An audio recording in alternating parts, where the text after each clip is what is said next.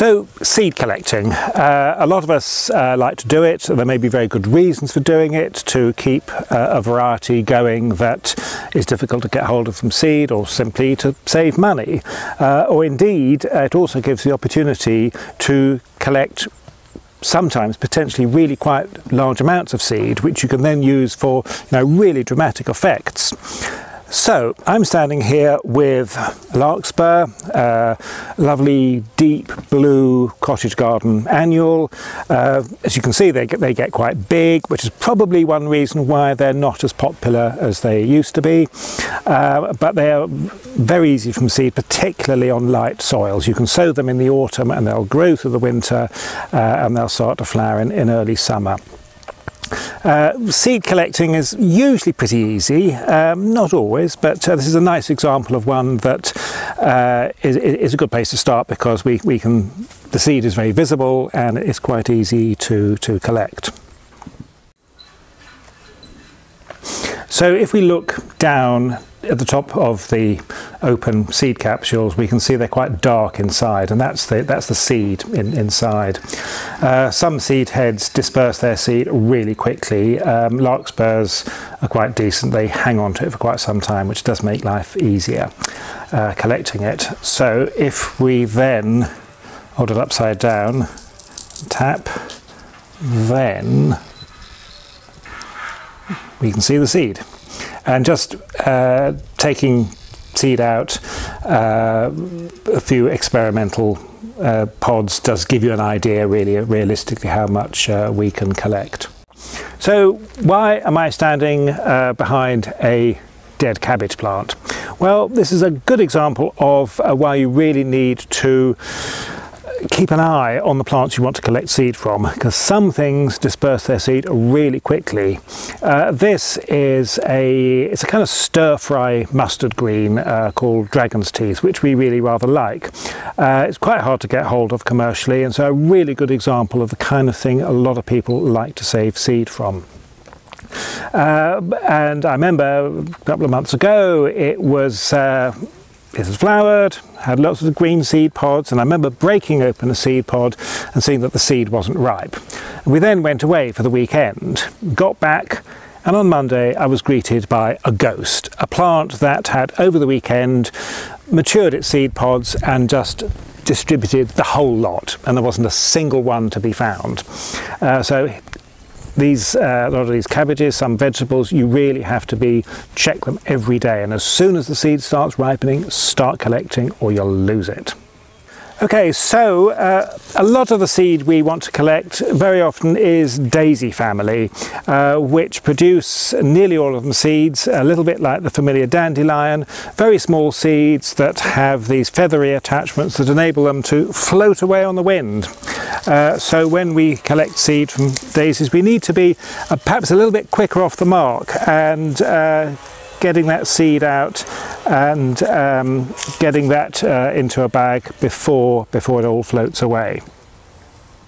So here we've got rue, Ruta graveolens, a little Mediterranean shrub, very drought tolerant plant, good foliage plant, and we've got these very obvious seed capsules, and I'm going to be doing pretty much the standard practice really in so many cases is just cutting off and then just tipping upside down into a bag, a paper bag, which will absorb moisture and to allow those seed heads to dry out, because getting seed capsules to dry out is really important. Moisture in storage is one of the main reasons why seeds die.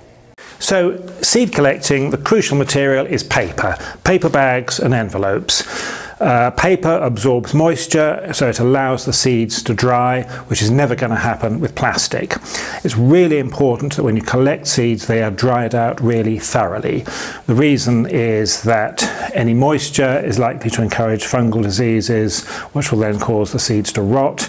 It's also more likely that the little insects that sometimes get trapped in seed or perhaps eating the seed are less likely to survive if the seed is dried dried out thoroughly.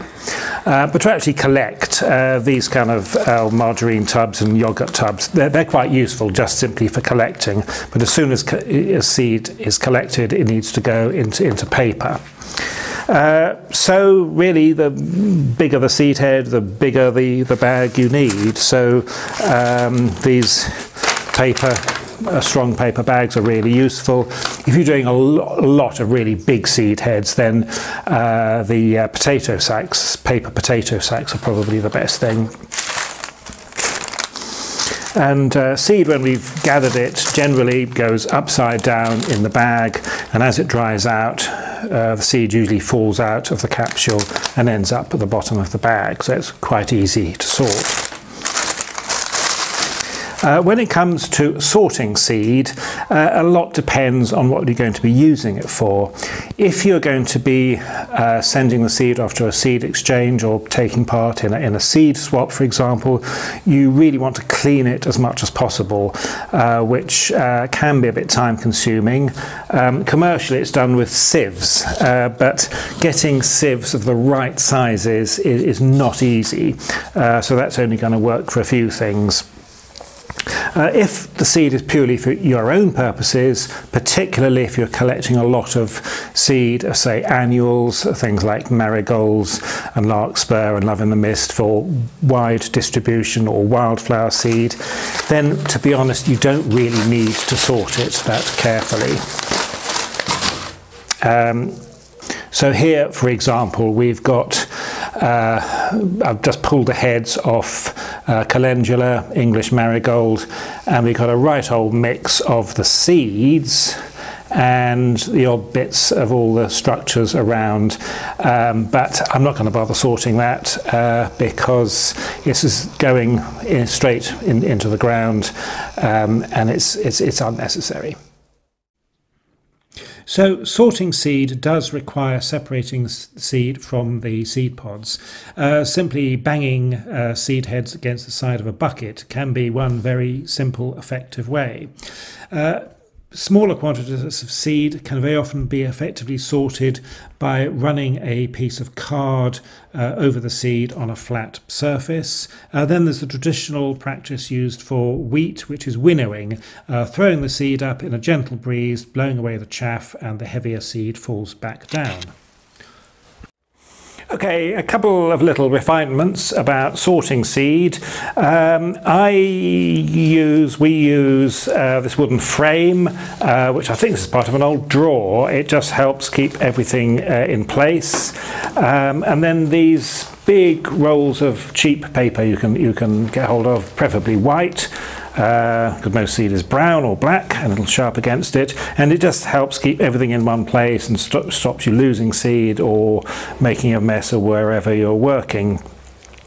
And then for most seed quantities, these little envelopes, which you can pick up from many stationers, are absolutely perfect. Labelling is really important, and if you're going to be keeping the seed for any period of time, perhaps making a note of the date you collected it as well.